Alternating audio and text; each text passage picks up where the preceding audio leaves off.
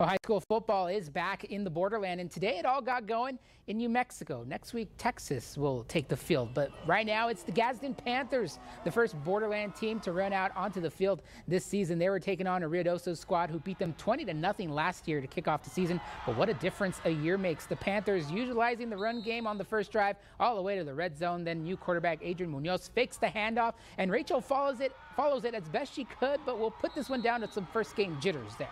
But in fact, he held it in and found Zach Minajes.